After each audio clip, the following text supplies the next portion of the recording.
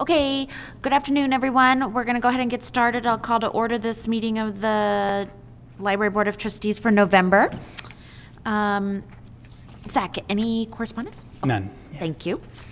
Would anyone like to, any changes needed on the agenda? Or, excuse me, the minutes from last month? Move approval. Okay, great. Ron moves to approve. Second. Wonderful. All those in favor? Aye. Motion approved 5-0. Great. Okay. The first item on the agenda is Katie will talk to us about an annual report change from calendar to fiscal year. Thank you. Just as an FYI, I printed them double-sided, so I apologize if that's confusing anybody. Okay, so we do an annual report. We've done since LS&S started in 2018, and previously we were doing it on the calendar year. So all of the statistics and all of the programming and everything that we reported on was January through December. However, all of our other reporting we do for both the City of Escondido, the California State Library, everything else is on a fiscal year, so June through July. July through June. I'm sorry, thank you. And we were discussing and think that it would be a better fit for us to change our annual report to mirror that so that all of our numbers are consistent across the board and we're kind of doing the same type of reporting. So we wanted to ask for you to approve that. Virginia and I are on a charitable foundation that was supposed to be set up July through June, and whoever set it up before we got there set it up January through December, and it is a royal pain. Okay, so I totally approve this. Thank you. I move approval. I'll second. All those in favor? Motion approved 5-0. Thank you. Okay. You need our help with Strategic Plan Goals Section 3, Support Escondido Economy. This was just that review. I copied that from our last one, so the provide direction I think is a mistake. It should have been just review. I apologize. Okay, so as we discussed in, I think the last meeting or the meeting, I'm sorry, I wasn't here last meeting, the meeting before, we've kind of created this new rubric where we're focusing on one section at a time of the strategic plan each month so that we have a little bit more detail and the ability to expand on that and get more input. So this month's section is Section 3, Support the Escondido Economy. The goal statement is that we offer materials, technology, programs, and spaces to support local businesses and for residents to learn, connect, and have fun. So I'm just going to run through it. A lot actually is going on that's supporting this right now, which is really exciting. And I actually have an update for this one. So support employment, we will have an annual job fair. We actually have locked in a date. It will be in May so that we can provide 2 classes the month before in April. We're going to have, or I'm sorry, we decided the career fair would be the first Saturday in June. And in May, we'll do a resume writing workshop as well as mock interviews so that it's kind of that lead up for people to be able to have that whole process. And the hope is that at that point, the universities are out so that anyone who's graduated would then be able to start getting ready for the workforce. So we'll be doing the job fair in June. The social media safety practices and classes is the next one, and that is something that I will work on with my team going forward. The modifying the current facility, most of those are dependent on outside funding, and a lot of them are called out in the infrastructure grant, so there's that. One of the things that's really exciting, so engaging elementary middle grade students by offering STEAM area for coding and robotics. While we don't currently have a dedicated area, we do have a partnership with Cal State San Marcos. The School of Education's leader, her name is Dr. Sinem Siahan. She has been working with us to provide monthly STEM classes for grades 4th through 8th, and she has teachers who are getting their teaching credentials actually teaching the students. So they're getting hands-on learning, and the students are getting hands-on access to STEM. And so she just got another 5-year grant. So we will be starting up those classes again in the spring. And we're actually doing a different thing this time. It's about 20 to 25 children, and it's going to be a progressive class. So we'll have the same set of students work on a project that's all month long instead of separate one-off. So that's going to be at least the first month that we're doing in the 2023 season.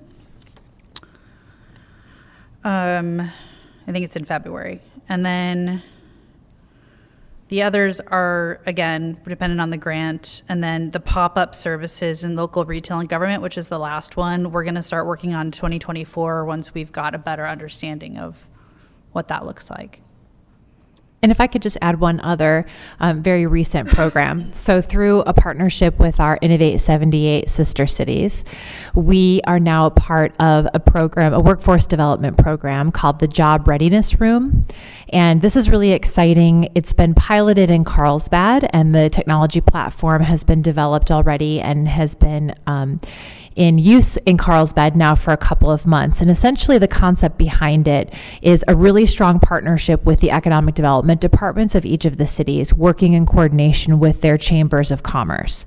And the chambers have helped to identify businesses, employers that are seeking particularly people in the service and hospitality industry. These are likely not people that are on Indeed or Monster or the more traditional job seeking type of sites.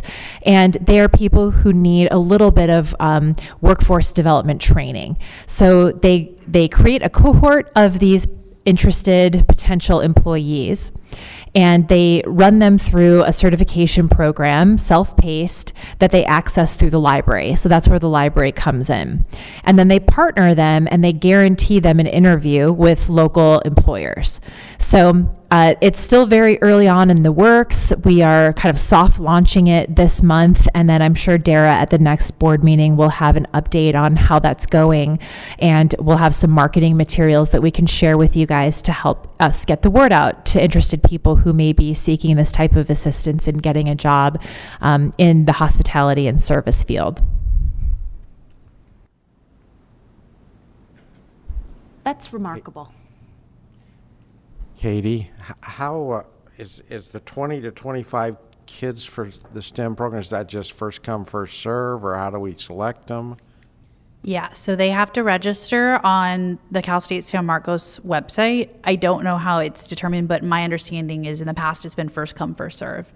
And if they don't register and there's still room available, like kids who walk in can take it. I know that because we're doing the structured like series, I think there may be more to it this time around. Like there may be required registration, but in the past it's been a combination of those. Who is going to be your target audience for the social media safety and best practices classes? So we're in early stages of reviewing it. I know we're definitely going to do one for seniors. There's just a lot of scams out there, unfortunately, and they do tend to target folks that are older. So we'll definitely be looking at kind of literacy. So figuring out, is this genuine or not? Or when you get those friend requests from someone you're already friends with, or it's like, hey, check this thing out and it looks kind of weird, how to recognize those and what to do, or how to unlock your account if it gets, you know, compromised in some way. So definitely things like that, because we've seen an increase of that on Facebook specifically. And then we'll definitely be doing classes for teens and tweens for internet safety in general. You know, it seems kind of common sense to us as adults, but it's something I'm working on with my 7-year-old. Don't tell people your name. Don't tell people where you live, you know, like just kind of very basic, and that things on the internet are forever, and to be careful about what you put out there. Okay, great. Thank you. Hi, Katie. I think there's a lot of opportunity for STEM funding to be out there in the community. I was just wondering, do we have like grant writers or anyone actually out there looking for any funding to bring things into the library as far as STEM education?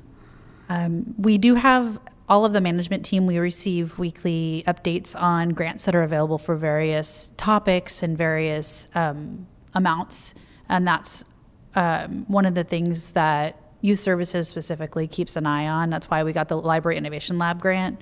Dan's team is very proactive, and then anytime he sees something, he will pass it along. As far as any kind of regular searching, we do have someone at LS&S that does that, and if we're looking for something, we can address her specifically, and then she will kind of look out for kind of our parameters as well. So that's a nice resource we have in addition to staff. The city also has now a full-time grant writer, so he also is always on the lookout for library-related things and has sent a couple of items over to Dara and Katie. So we just have to give him a nudge if there's something specific that we're looking for funding for. Otherwise, he's monitoring, all of the major grant opportunity sites that are out there. Great to know. Katie, I really like this format. I think we do a lot better with a little bit deeper dive than we did where you just threw it all out there. So I compliment you for that. Thank you. I find it a lot easier too because I look forward.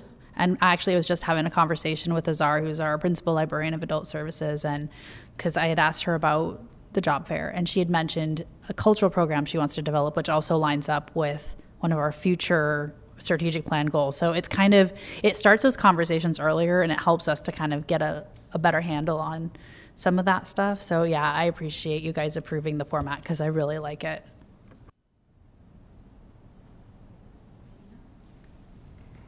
Great. Would you like to go into the director's report? Looks like I wrote you guys a book.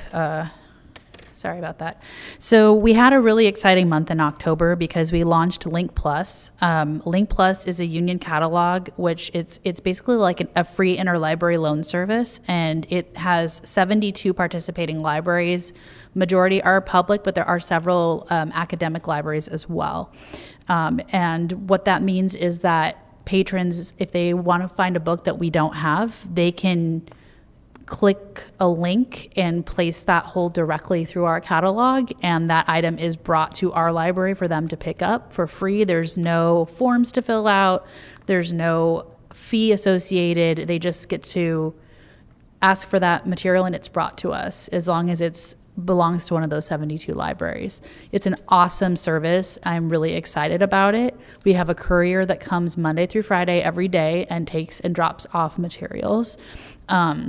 It's very popular already, and we just decided to do a soft launch in October and November because we were kind of getting staff used to the workflow and getting everything up on the website and making sure everything works properly. And in that first month, we had 91 items go out and 13 items placed on hold for Link Plus by our own patrons, and that was just in the that last 2 weeks of October that it was live. So that's pretty awesome, and we'll have better stats for that next month, I believe. Did I add it on here? So starting on the October statistics report, when you guys receive that, I have included underneath our ILL, there's a line item for Link Plus. So that'll say the number of items that we've sent out and number of items our patrons have requested. It was paid for the next 5 years through the Sarah Cooperative, which is really cool. So all of our libraries in the Sarah Cooperative are going to get this service. We were the first one. Carlsbad will be on board in the next month. So we're excited about that. I will be doing a targeted marketing campaign for that in December. So you guys will see a news release. It'll be in the newsletters. It'll be on social media. It'll be on posters. We'll have flyers for people to take out. So for now, we're going to continue our regular interlibrary loan service because that one does go outside of the U.S. to other countries. So if it's a really obscure material, it does cost $2, and it does take quite a while for items to come, but I wanted to run them side by side for at least a year and just see what the usage is like and if there's a lot that we can't get. Then I've got my report for the departments. So in September, Adult Services hosted 9 programs with 140 attendees.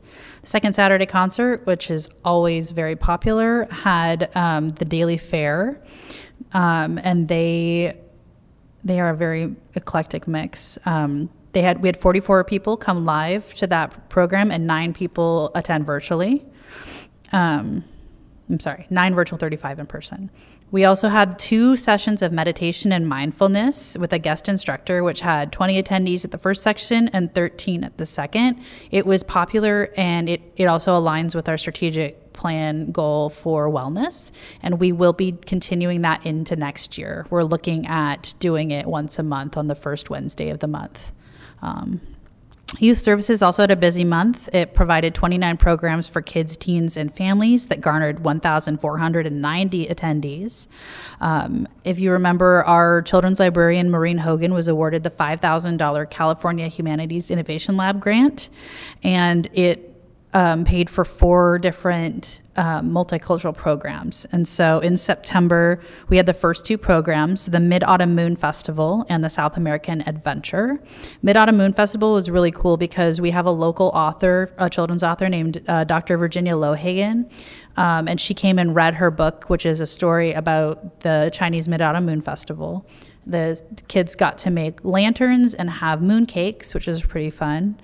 And we had 44 people come to that. The South American Adventure, we had a bilingual storyteller named Georgette Baker, and she performed an interactive musical story time about South American countries. She had a show and tell with cultural artifacts that children were allowed to pick up and play with and ask questions about, and we had 36 people attend that event. Literacy began their English as a second language classes in mid-September. We have 11 people enrolled in the beginning class and 3 enrolled in the level 2 class. But we are constantly doing intakes and interviews because we have so many people interested. The classes meet weekly. We also hired 2 staff to assist with this, and they are funded through the ESL grant. Ilana Norris works 10 hours a week, and Marcela Calderon, who is 30 hours a week. And they both work with Myrna and Sheila to run the classes and work with the people who are participating one-on-one. Pioneer Room opened the latest gallery exhibition, the Grape Day Festivals, on September 10th.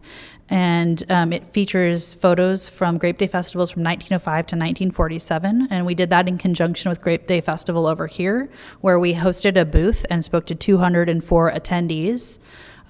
We're trying to do a lot more kind of crossover with the Escondido History Center, where we're kind of coordinating exhibitions and sharing resources across. So it was awesome, and we made some really great contacts with that outreach. And that's pretty much what I've got. I was going to add to that and give a couple of updates, if you guys would allow. So just touching briefly on the election, there are quite a few races that are still too close to call. So the Registrar of Voters still has about 500,000 ballots to count. Not all of those clearly are from Escondido, but we won't know which update the Escondido ballots will be counted by. So it could take up to 30 days for them to validate the results of the election, but we're hoping that probably by about November 18th, we should be seeing more of those ballots coming in. You can always stay up to date on where the ROV is at sdvote.com. They have posted a schedule of how often they'll be updating the results. Regarding the state grant, so we've received half of the contractual paperwork from the state. We're just waiting on the other half, and I'm working on an RFP to put out to hire a project manager for that project. So things, it's on our radar. We haven't really made any progress on it just yet because I just got the documents from the state on Friday. So still working through all of that. And then last meeting, there was a question about the partnership between the city and Palomar College. So we did a Did You Know campaign, a social media campaign, and we're resurrecting that. We tend to run them quarterly as just a regular reminder for people that there is this resource in that part of town and how they can access it. We also had spoken, Dara and myself had spoken at our last check-in meeting about when she gets back from vacation, she's going to touch base with the Palomar librarians that were part of the strategic planning committee and kind of connect with them. And also there's some new leadership at Palomar College in the library area, and touch base with the new leadership there about potentially exploring some other programmatic types of partnerships. I had suggested even, asking if they would be interested in setting up a cart of free books that the Friends of the Library could potentially provide the contents for if they're just overflow of things, particularly, casual reading type items. That's not something that the Palomar College Library has a ton of. So it might just get people interested and sort of help make that connection between the public library and the Palomar Library if there was a cart that had a sign and some free offerings to entice people over. So just taking kind of baby steps with that, but that's sort of where the relationship lies. And that's it, unless anybody has any questions for either of us.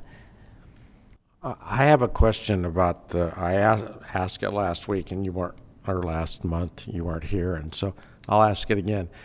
How are we proceeding with the trying to support and have them support us, the Escondido Historical Society and the Palomar and our Pioneer Room?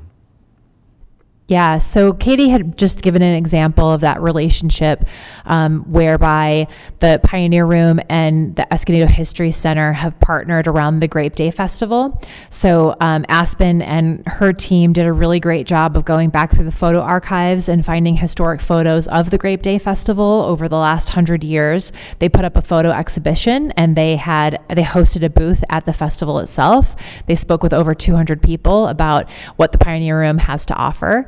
We've also relocated the filing cabinets of historic photos from the Escondido History Center into the Pioneer Room so that they're more environmentally protected and so that Aspen and her team can start with their volunteers working on rehousing where necessary and ultimately digitizing those and making them accessible through the city's website, and then ultimately, having a link on the History Center's website to where people can access those. Really the intention is, just sort of baby stepping into helping the community understand the distinction between, what can they find at the Pioneer Room, what can they find at the History Center, helping to make that line of distinction a little clearer, with the History Center really focusing on the museum ephemera side of the house and the Pioneer Room focusing more on the photo, paper, yearbook type of collections. So just as an aside to that, the Pioneer Room staff and I are reviewing a few platforms for digitization. We thought we had landed on one, but we realized it wasn't going to do one of the key things we need to do, which is watermarking our images. So we kind of went back to the drawing board and we're reviewing 2 different platforms. We're getting quotes for that. The goal with that is to work with the History Center so that we can eventually digitize both their photos and our photos and have them all on one online platform. And so right now we're looking at that and then the cost associated with it.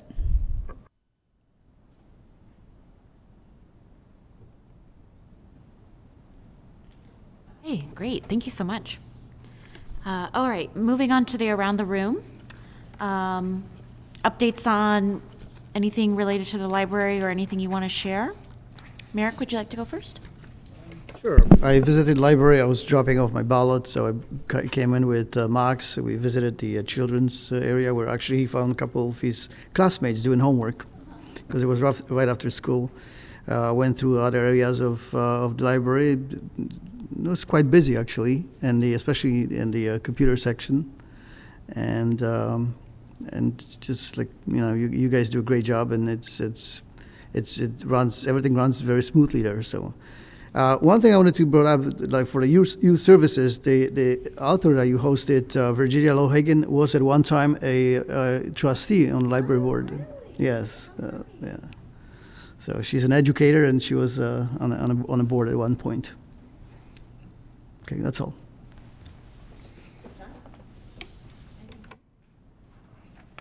Okay, no worries. Ron? Well, basically, I visit the library usually once or twice a month at the minimum, and I I just am very, very pleased. It is serving our community well, and people are at the computers, people are using their tablets and so forth, back in the quiet area. I also like to go into the bookstore because I always have somebody in there that I know, and I'm amazed how many people are in there shopping all the time. It's really, really interesting because with all the library where they can check all this stuff out for free, but they're in there shopping. So I think you're doing a good job. And Joanne, thanks for answering. You answered all my questions. One about the Pioneer Room, the other about the grant. And so it's a very exciting time. Thank you.